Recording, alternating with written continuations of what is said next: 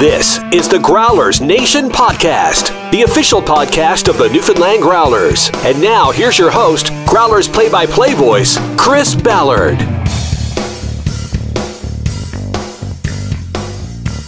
And welcome to episode 5 of the Growlers Nation Podcast. I'm Chris Ballard, play-by-play voice of the Newfoundland Growlers. So happy to have you aboard and so thankful for all your support through the first 4 episodes. And we've got a fun special guest lined up here for today. Newfoundland and Labrador Hockey Hall of Famer, ECHL Hall of Famer, and the pride of Corner Brook, Newfoundland and Labrador. We're jumping right in today with the legend Darren Colbourne. Darren, thanks for jumping on today. More than excited to be here, Chris. Been a big fan of the Growlers and your work, so it's a real pleasure. Awesome. Well, I definitely appreciate that. Thank you very much. What was your first reaction? We're going to go back to the dog days of the dogs here, the Growlers. What was your reaction when you heard St. John's might be getting an ECHL franchise, obviously having played in that league for as long as you have? What first came to mind when you heard the Buys might be getting a franchise here in town? Well, again, I just thought that, thinking way back when, how much the league has grown. You're talking, it used to be the East Coast Hockey League, where it was just merely, southern U.S., a little bit of northern U.S., and then somewhere to the Midwest. Then it jumped all the way to the West. Then it comes all the way to northern Canada in Newfoundland, and I'm like, wow. But again, it's just it's mind-blowing to see the size of that league. And it's so exciting for St. John's. I know it's taken a bit of time for it to catch on because, honestly, Chris, they've been the spoiled bunch out there. They've had some great hockey teams. That's true. Great hockey. And to see the AHL and, that whether they think they took a step back or we think we took a step back from the A to the ECHL, it's all relative to what you're seeing. And again, I think you're seeing some fine talent coming through, and they struck a good note with the Maple Leafs, because I think they are going with that baseball style of AA, AAA type thing, and they are going to see some great hockey players there. And that's great to see that they are sending their young kids there, because that's what people want to see. No, exactly. People want to see the up-and-comers. Those up-and-comers want top-line minutes that they're not going to get in the American League. So doesn't it make sense, if you're trying to groom a top-end guy, to give him top-end minutes in a place where he can thrive? That seems to be the model. Yeah, and again, I looked just a couple days ago through all his hard work and dedication. Zach O'Brien gets his shot to move up to the A. So that's what it's twofold. It's up and down. So I hope for Zach's sake he stays up there, but I hope for the Growlers' sake he doesn't. It's because when you're cheering for a team, you don't want to lose someone. But in the end, that's what this league is about. The ECHL is about growth, whether it be coaching, guys moving up in the like yourself, getting an opportunity to move to the next level, and the players. Players are there for a reason, and they know what they're there for. They're either at the end of it or they're at the beginning of it, and that's what it's all about. So you wish anybody who does the dog, like we just discussed about the dog days of the early schedule, where they have to get on a bus for 2 or 3 days. You tap anybody on the back for that, and if they get the opportunity to move up a level, all the power.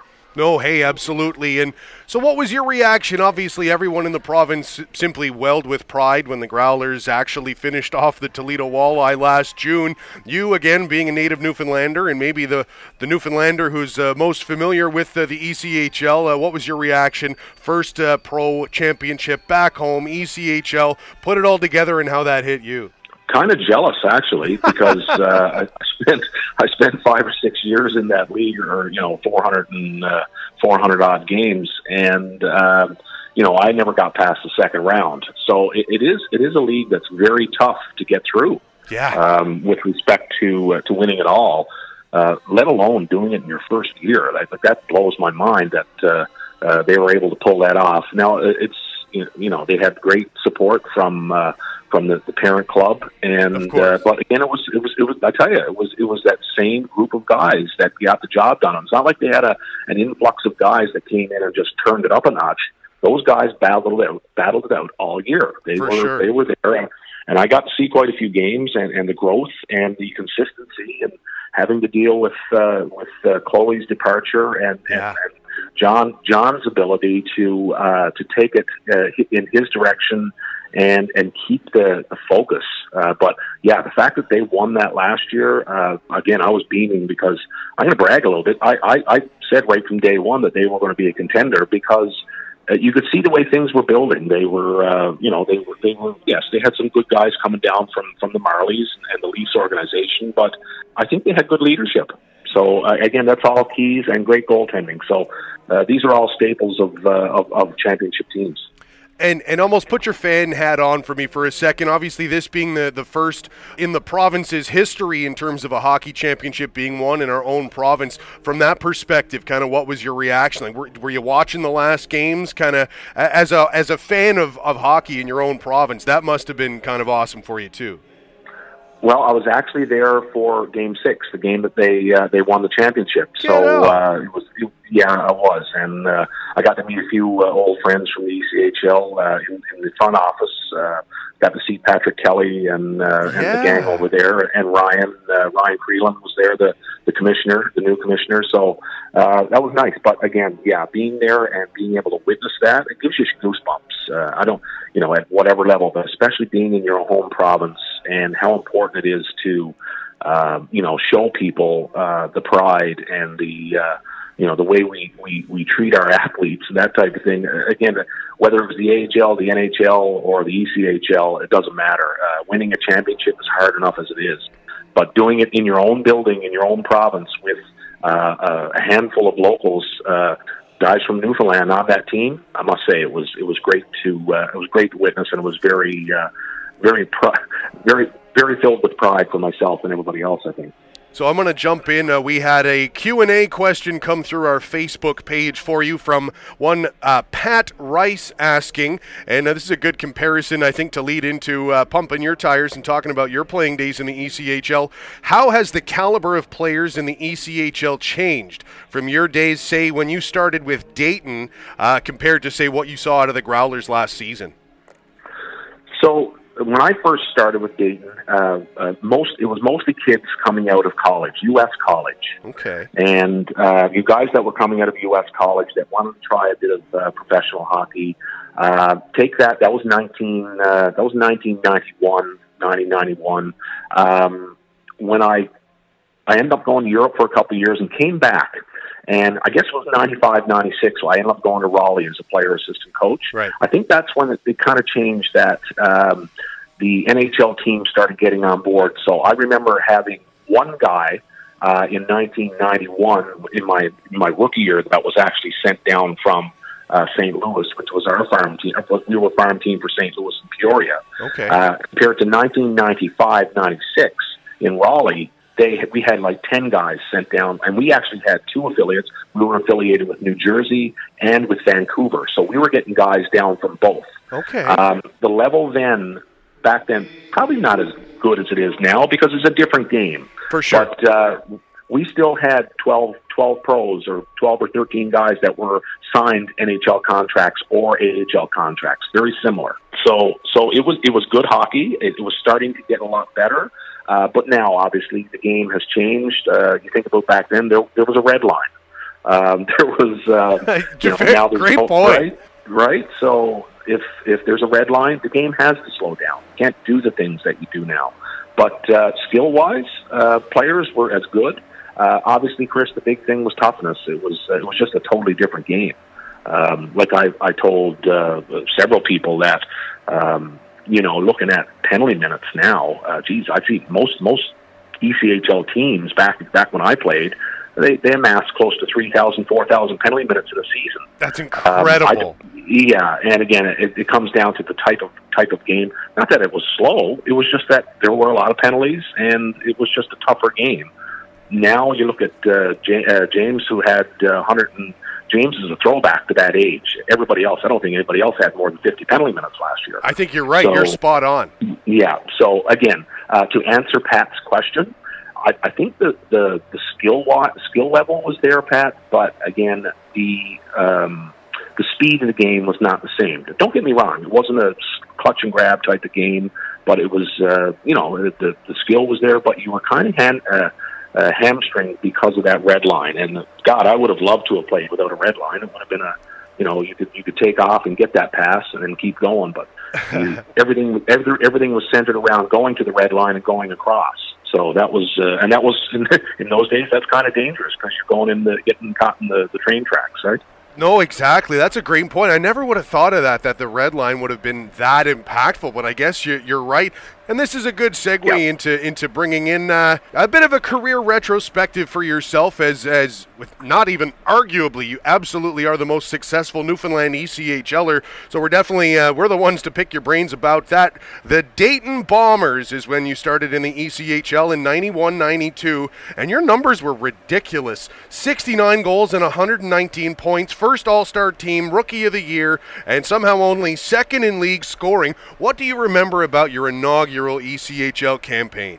Well, I came in, I had a great junior career. My last couple of years, I scored 50 goals in Cornwall and had some great success. Never had an opportunity to sign with Detroit, who I was drafted by, so I ended up going to Acadia for 2 years. And I just said, you know what, I have one opportunity to do this. So unfortunately, I left Acadia after my second year and decided to turn pro. And I went in, and I think I was at my best and at my prime. So I remember telling the guy that was at training camp in Dayton once I got there. So I said, you know what, I'm going to score 50 here. And this guy looked at me and said, "What? You're going to score 50 goals?" And anyway, I had 35 before Christmas. So it was just a fun time. Imagine, Chris, you're going into every rink and they announce how many goals you've got going every time you score a goal, and people look around. This guy's got 40-odd goals in January. What the hell is going on? So it was that was kind of cool, because I'm not saying that the league wasn't as good as it was 4 or 5 years later, but yeah, it was. I was in my prime, and I was a scorer, and I got opportunities to play with a couple good players, and again, we all pretty much lit it up, but. Again, it's not demeaning the league, but it was a tough league. If you were going to score, you had to go to the front of the net. You had to take the abuse, and again, we were kind of used to that as coming from the OHL and college hockey and that. But again, that's what you have to do to score. But it was a great season, great crowds. It was incredible, because it was kind of like a reintroduction to hockey to some of these communities. Because this was Dayton.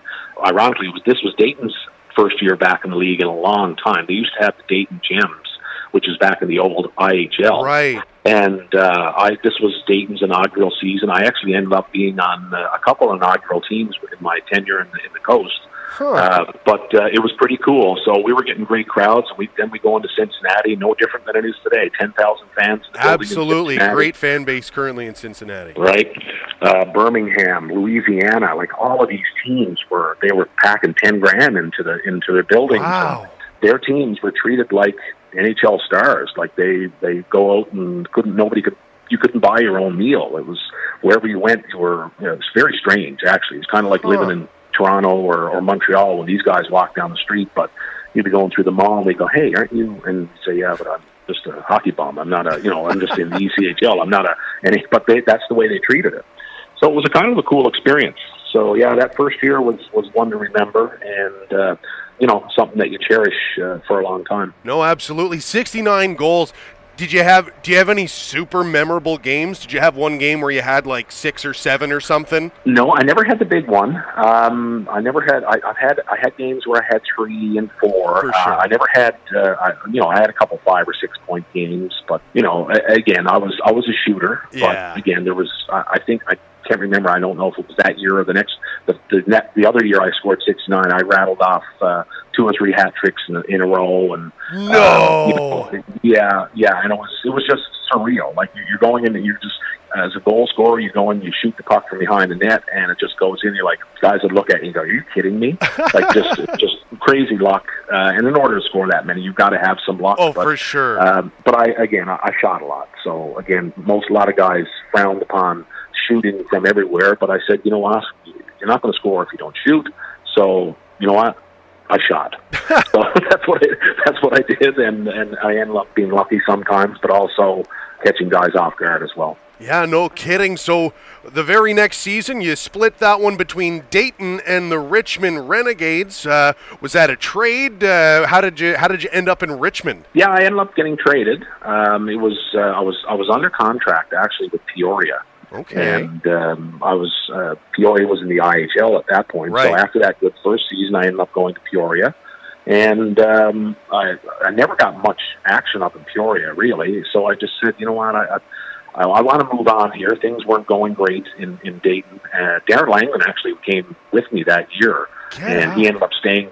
He came. I brought him. He came with me down to that training camp in Peoria, and we roomed together. And that's another story in itself. But he basically fought his way out of the ECHL, and then fought his way into the AHL. Fought his way out of the AHL and into the NHL again in 3 years. So it was pretty amazing to watch. Yeah. But, I ended up in Richmond and ended up turning the season around and had a half-decent year.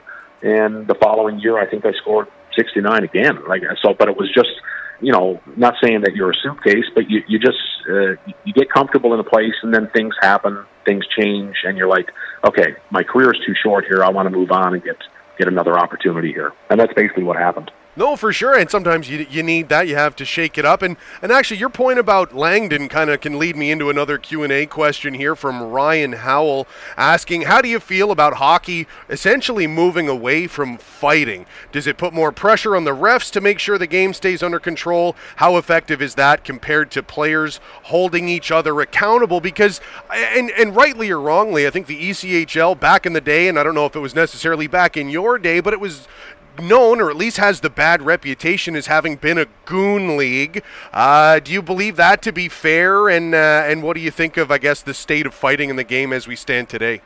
Yeah, and Chris, you know yourself, that's a loaded question because you ask any player in the game today, whether it's the ECHL, the AHL, or the NHL. I think players police the game best. I'm not saying you need 10 of these guys on your team, but you need at least one that has some ability to step in there and do things that need to be done. Absolutely. I like the game where it is right now. I'm just not happy about stick work. I'm not happy about the guy skating 30 miles an hour and then hitting a guy not ready for it. And again, that comes down to the speed and the red line being taken away. So. But to answer the question, fighting, I still think it has a place in the game, but not to the point of the way it was.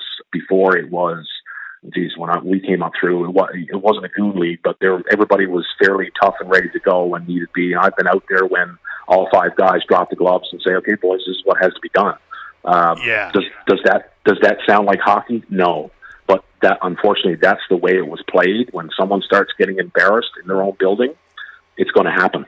And nowadays, players take it into their own hands every now and then. Actually, I've been watching some of the highlights. There have been a few more fights this year than I had expected. Huh. And again, and that's in the NHL. So it still happens. But again, I think players police it a little bit better. And to your point, Chris, I think referees are put on the spot quite a bit with respect to trying to keep this no fighting thing under wraps, because they're going to get themselves hurt as well, because guys jumping in there trying to stop something in the middle of it, they're only going to get themselves hurt. So I think the referees and the linesmen have to start thinking about their own health when they're trying to jump into flying fists just before something gets going. So no, I like the game where it is, but I think players still are able to police the game. I think that's very well said. You have to have some accountability from your peers, and that means sometimes the big fella on the other bench, but that is sometimes what's going to be required. I'm going to pick your brain moving forward here on from 93-94, you were spot on as another 69 goals, 104 points, and 100 PIMs. But what I'm going to hone in on here is one game played with the St. John's Maple Leafs. How did that come about? One game, you didn't play a ton in the American League in your career. You got a game in with the Baby Leafs in your home province. Tell us how that happened. Yeah, again, it just stemmed from having a great season, and I was on my way home, and I got a call from I don't know if it was Joel Quenville or it might have been Glenn Stanford, and whoever was coaching there at the time, because I had been there a couple of years before. after that first season when I got called up to Binghamton at the end of the season after my first year, and had a good playoff. I spent a bit of time in St. John's when Binghamton got knocked out, because St. John's then got the bye into the final the year that they lost the Calder Cup to Adirondack. Right. I ended up spending almost a week and a half there because they brought myself back and Slaney and a bunch of other guys, Dwayne Norris, I think. We all played, and they invited us in to spend a week and a half to keep those guys in shape. So wow. that was fun. So again, once they saw that I think I had another good season, they brought me back to have a game. It didn't amount to much. They were just I don't know if they were just looking to fill a spot. I was near there, so they said, okay, well, we got a guy here who played pro hockey, so let's get him out for a game. But other than that, I went in and had a chat with the head coach, and he said, well, we can't sign you to anything right now. He said, but we'd be interested in training camp or something. I said, okay, well, we'll be in touch over the summer, and nothing ever became of it. But that's just the way it goes. Oh, that's how she goes. Do you remember? Was the game at home in St. John's then? Like, did you have anybody in the crowd? Well, I was it was at Memorial Stadium, and I can remember because again, I'm just a big enemy of St. John's due to the baseball part of my life. That I can remember after just showing up at the rink, and there was people waiting there saying, "I heard you were playing. I had to come down and say hello," and all this kind of stuff. So it was pretty neat that friends from the summertime, my baseball past, were all waiting for me to show up to shake hands and say, "Oh my God, I hope you have a great game," that type of thing. But going back to playing in St. John, it would have been pretty cool to be able to play pro hockey in your own province. Again, you walk around. I remember just watching, like Thierry, Ryan, and Gilly, and those guys when they played with the Leafs. They were the mayor, and they walked around, and everybody knew who they were, and it was fun to play there. And especially when you have good teams, that's what makes it so much fun. And takes it back to last year. Those guys walking around town. My God, I got to hang out with them a little bit this summer when the Spit and Chicklets crowd came around, and these guys are, they're royalty now. It's not very often that happens. So that's what's so neat about winning that thing in the home province. No kidding. I made the joke with James Melindy in our first episode. I'm sure he hasn't had to buy a beer since he got here. I'm confident in that. Yeah, well, again, James is not that kind of guy. You know that. No, but in terms of the status. No, he shouldn't have to. No, again, when someone wins like that, and I don't know if times have changed in that regard, but Jesus, James is your captain of your winning team in an inaugural season. No, he shouldn't have to, whether that's a deal through a brewery or a bar or whatever. My God, you should walk in and just go give him the old mafia fingers, and you should have a tray in front of you. That's the right. That's how I want to live my life one day. Don't know what I have to do to reach Bob Cole levels to do that, but really. Yeah. So in any case, 94, 95, 95, 96 for you. You headed overseas to Germany. I just want you to put into words your numbers there. Over 2 years, 82 games played, 112 goals, 144 assists for 256 points. Obviously, the ECHL, this was not, but just explain how one person scores 112 goals in 82 games in a brand new country. It's called a lot of ice time, Chris. I guess so. Yeah, no. So when you go to Germany, this wasn't the DEL or the Deutsche Elite League.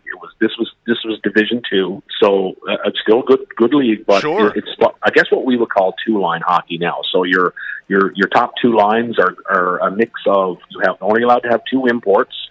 Two Canadians or Americans or whatever, and everybody else fills in. You're either a European from Europe or you are what's called a carded player. So back in the late 80s, early 90s, a lot of these top high-end pros or junior guys went to Europe. If they had any bit of European background at all, they were considered. They could get a what's called the European card. Right. And the really good teams over there loaded up on these guys, so that allowed them to pay them.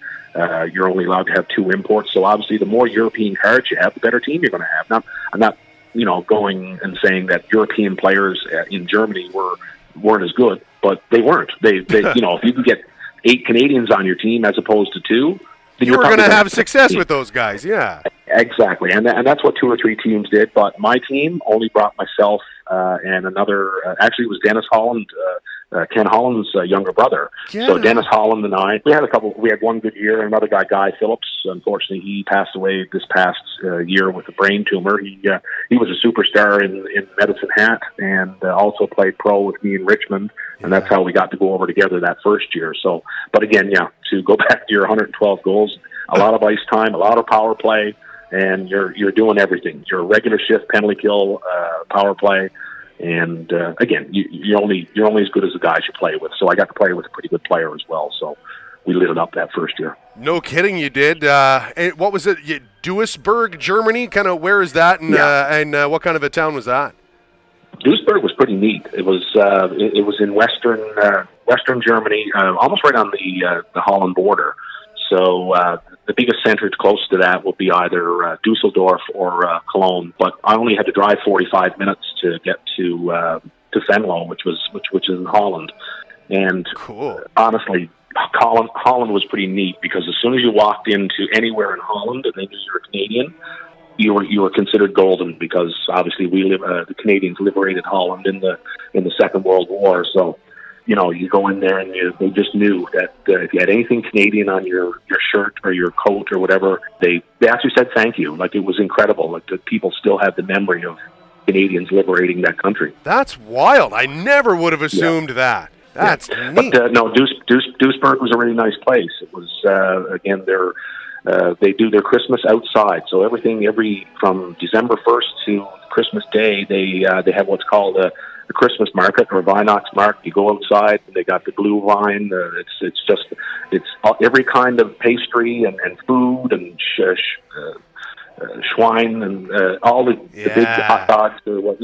That's incredible. And again, as soon as you step outside, you can smell it right through the town. And it's a pretty amazing place. And they treated us like we were family. And assimilation was kind of hard, but learning the language in that first year was tough. But that's part of the new culture.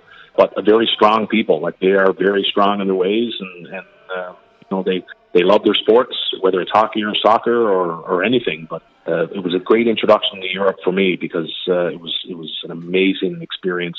Myself, my wife got to go and got to learn the culture. No, that's so cool, and it sounds very delicious. You decided, it looks like, to return to the ECHL at the end of the 95-96 season with the Rally Ice Caps, and torched it up there at the end of the year, 41 points in 36 games. Why the decision to come back to the ECHL? Surely at that point, I don't know if you had other options, but why back to the coast? Actually, it was. I spent half a year in Germany. Things were going okay, but I didn't see myself sticking it out much longer in Europe. So I had an opportunity. I got a call from Raleigh to step in as a player assistant coach. So back in the day in the ECHL, and I don't know if it still goes that way, once you sign a player assistant coach card, then you're given the not a carte blanche, but I guess the ability to get paid a lot more. So and it didn't really count for the cap. So that was my opportunity to jump back to the Americas and get closer to reality, I guess, and just say, okay, here's an opportunity now to start thinking about coaching. Because again, I was, in 95, 96, you're looking at you're in your late 20s, almost 30 years old. So it's time to start thinking about life after hockey. And I got an opportunity to jump into a spot where they were able to pay me a little bit more and just to learn some of the coaching aspects of the game. So, yeah, that's what I did, and then stayed there for a couple of years, actually. Yeah, what was Raleigh like as a hockey market then compared to what we know it as now? We played in the old fairgrounds, actually. It was like a miniature Saddle Dome. It was right on the Raleigh is the capital of North Carolina, so it's really, it's a small, big town. We were actually out in Cary, which is actually where a lot of the players, the Canes, live now. But it was before. Obviously, it was before the Carolina Hurricanes came to the NHL. So that was the reason we ended up leaving. The year I left was moved to in '98. We had to go to Augusta. That's because Raleigh, the Hurricanes were coming in. So that was done, right. So at that point, the Hurricanes weren't there, obviously. But it was good crowds. There was, we had some good teams there. My brother lives in Winston-Salem, which was 2.5 hours west of there, so I got to see him quite a bit, so that was nice. And that's a lot of the reason why I did jump to Raleigh. It was, and again, it's fairly nice in the winter and nothing. Yeah, I was going to say, you could say that all you want, but was that an appeal to you, obviously, to get to play in the warm weather? Well, again, Chris, as you get older, you're supposed to get smarter. Again, I started off I started off in Dayton, and then I moved down to Richmond. Richmond is obviously in Virginia, so that's getting a little more southern. Then I moved away to to Europe and that type of thing. But then when I came back, I said I want to start moving south. Ideally, obviously North Carolina, South Carolina, Florida, the Panhandle, something like that, just to enjoy that little bit. Well, the last few years that I knew I had playing, and it turned out really good because road trips down that way, you're waking up on a beach, a different beach every day. So that was the allure of playing in the ECHL in the Southern Division back then. Yeah. Was you're heading to Florida, you hit Pensacola, Tallahassee, and then you go straight across into Mississippi, Alabama, and it's all on the beach, right? Oh my God! Yeah, here not quite the same appeal to come to Newfoundland and head to Middle Cove Beach in February, but we'll leave that one as it stands. What was Augusta like to play in, and how close did you get to playing Augusta National? Well, that's a good question because Augusta was an inaugural season as well because we had just moved from Raleigh. And I'm not saying we were kicked out of Raleigh, but again, two pro teams aren't going to last in that market. For sure. So they made that decision to make the jump to Augusta, Georgia. Going in, it was great support, good hockey team, and again, we had a real good, tough team. We had lots of support from Vancouver and Jersey because we still had that support. And we had 10 or 11 guys under contract, so we were good and we were tough. Augusta, I never got to play it. Again, in order to get on there, you either had to be invited by a member or a letter from God, something like that. Right. Now, again, you know what? If I really sucked up enough, I probably could have found someone to say, come on, take me there. But again, throughout the season, you're kind of like, okay, they actually shut that place down in the summer. Nobody plays that in the summer. It's only during the spring and the winter that they play on it. In the summertime, that's their growing season. That's when they fix it up. So it's kind of a different bird when it comes to golf courses. I did get to walk the par 3, so I watched the par 3 championship on Wednesday.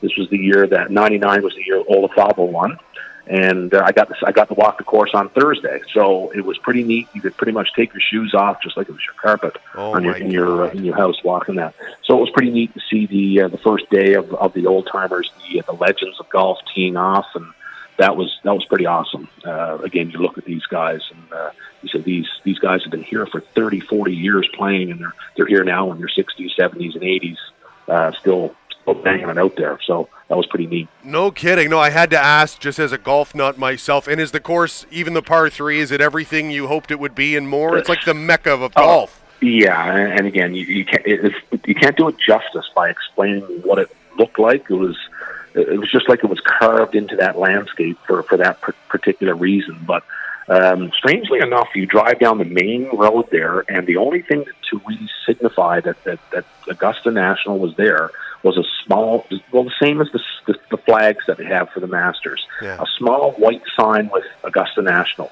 and that was it. And you'd never know because all along the main drag it was just these huge trees that you couldn't see anything. So it was just like if you were to knock those trees down, it would look like a big farm because it was just set so far in, it was sheltered from everything else. But it was like not a whole lot of community involvement from the course, that type of thing. They were, right. Their thing was very private. And, certainly. No, I had to ask the question. That's the only association I have with Augusta is the golf course. And obviously the previous ECHL team there, surely I'm going to ask that question. So after your time in Augusta, after another good year at almost a point per game pace after 98-99, you decided to hang them up, at least as far as the professional career was concerned. Why at that point when you're seemingly still able to produce at a high rate? The funny thing about that season, Chris, was I had an opportunity to stick around and play and come back as a player coach, but I said, well, I don't think I want to do that again. I didn't think my playing career was going to go any further. Sure. And honestly, I was not. And to put a caveat there is, I retired that year 1 goal away from the all-time record. And I said, you know what? My mind is made up. I could come back and score a goal or two and take over the all-time scoring record. I said, no, screw it. I just, you know what? I know in my heart I broke it anyway with it.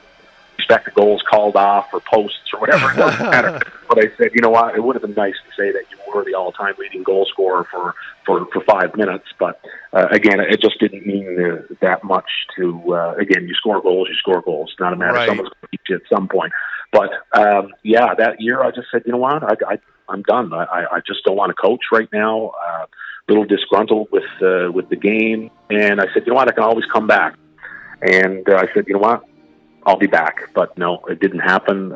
Sometimes I wish I did, but I do not regret coming home and letting my family and my parents and the wife's parents see their kid and let him grow up here. So it's been great for that. No, absolutely, and that's a perfect segue into our next segment, our Growlerville segment, where every week we highlight the great hockey communities around the province of Newfoundland and Labrador, because, hey, after all, we're not the St. John's Growlers, we are the Newfoundland Growlers after all. And after you finished your professional career, you went home and started a pretty legendary senior hockey career in your hometown of Corner Brook. We'll get to that, but just sum up, if you can, for me, Corner Brook as a hockey town. I know it as a hockey town, but from someone who's from there, who's seen, you know, the hockey landscape across North America, what makes Corner Brook a special place as a hockey town?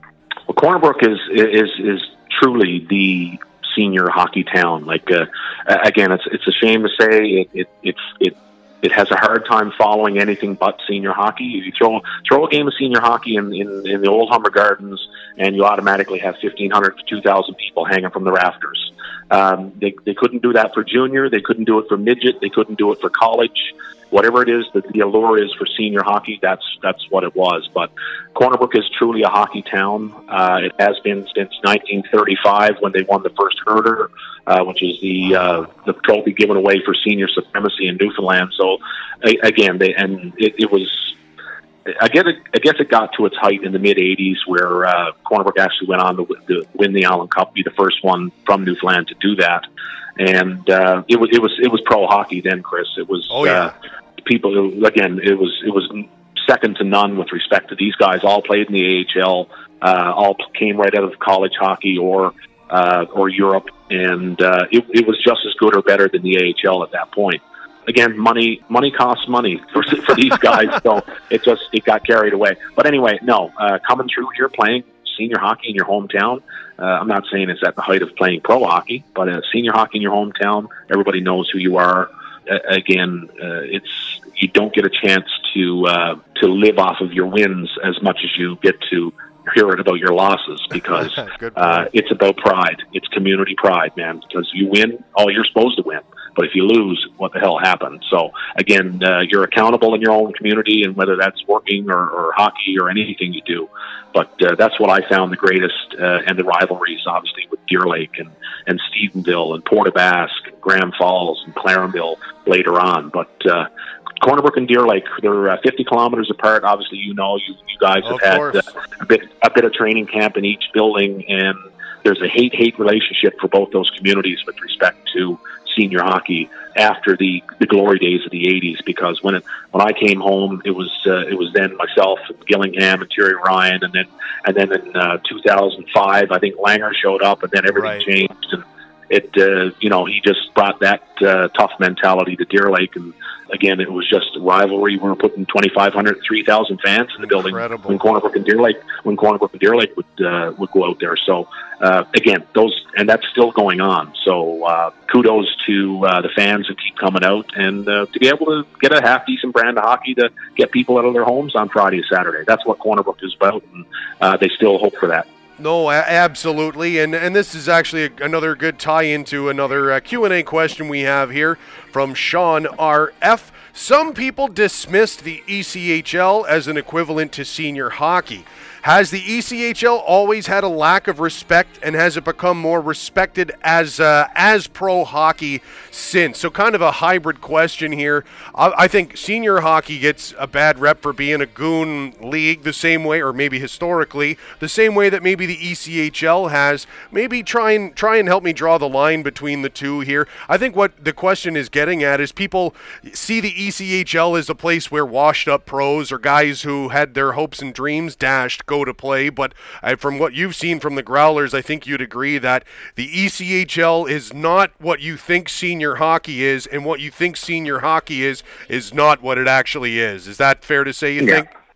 Very fair, Chris, because, again, and it's a great question or a great comment, because I think the stigma of the old ECHL, everybody goes, oh, my God, that slap shot, that's all you're doing is fighting, that type of thing.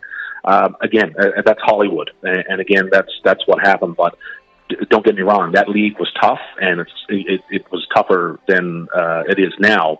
But the game has changed. To compare it to senior hockey, you're right. Senior hockey is where old guys go to die. So again, but they're there. But senior hockey is there because of the pride for community. It might be an opportunity for some leagues that they might make some money, that type of thing. But when it all comes down to it, Chris, it's for entertainment, for fans. It's in the end, it's about pride for your hometown, pride for who you're cheering for, that type of thing. So to answer that question, ECHL has been given a bad name because of its past. Right. And now you're looking at it's the way it's been put now. It's that AA, AAA mentality of, hey, let's get the kids in there early, let them play, and then they can move their way up. Right now, you've got guys there that are 19, 20 years old. You've also got guys there that are 30. You've got guys that are 25. So they're all at different stages, but they all help each other. Yeah. The young guys push the old guys teach the young guys. So that's how it is in the ECHL. Hence the name change. They wanted to get away from the East Coast Hockey League and change it to the ECHL because they want to try and put a different moniker on it. I don't know when they're going to change it to another league to make it more encompassing of not just East Coast, but that's up to them. I'm not a marketer when it comes to that type of thing.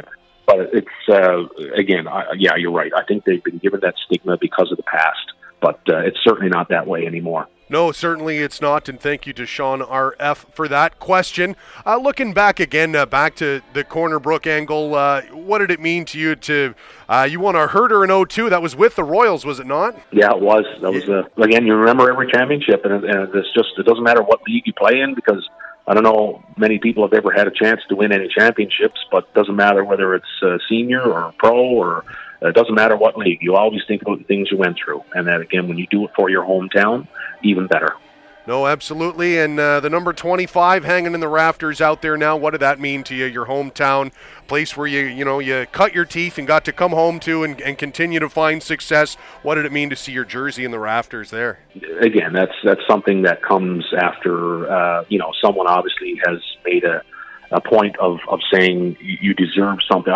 Again, to have your jersey hanging in the rafters with your number and your name on it is surreal just to even think about it, and have a box with your career in it hanging in the ring. It's just, again, do you think you deserve it? No. Is it an honor? Surely. It's just something that you never ever think, playing as a youngster in Corner Brook, Newfoundland, that you'd walk into an arena and see your name hanging there as people are walking around and go, oh, who's this guy? And they're, people that know you, have known you since you've been 5 years old.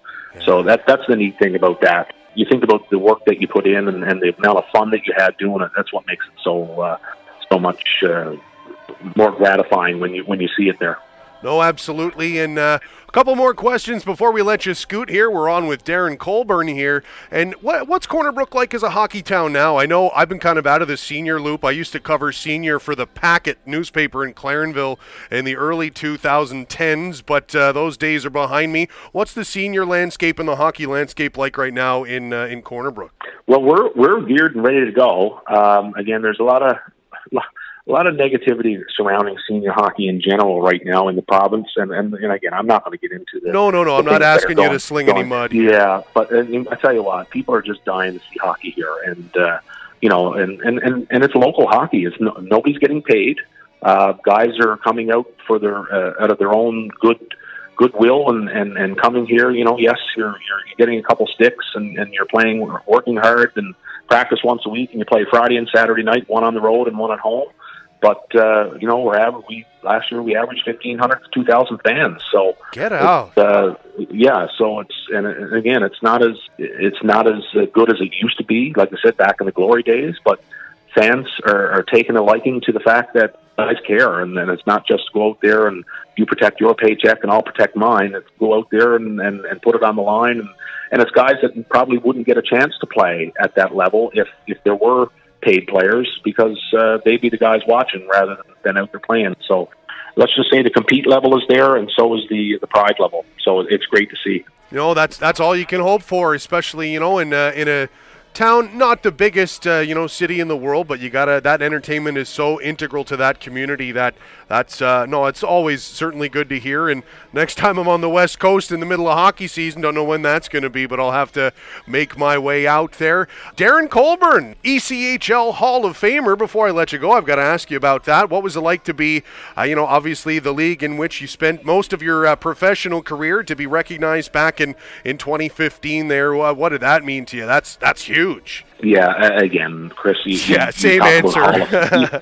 You talk about Hall of Fame. Again, someone must have thought enough of what you gave to the league, and that's what it means to me, is that you stuck it out in a league that, you probably didn't think you're going to get an opportunity to move up any further. And I came back a couple times, and like you said, I put up some good numbers, and they felt good enough to say, you know what, this guy here is in the top whatever this has ever played this league. So that's the gratifying thing about that, is I look back at all the guys that were voted into the Hall of Fame, and I'm like, wow, just to be in with these guys. Because again, you say it's ECHL, but these guys at some point in their career all had an opportunity to move on into the NHL, or did play in the NHL, right, or some damn good hockey players. So just to be in that class and to be recognized was just was everything that what it meant to me. So again, it's just surreal that a kid from Newfoundland gets to be in any Hall of Fame, let alone the one down in the ECHL as big as it was.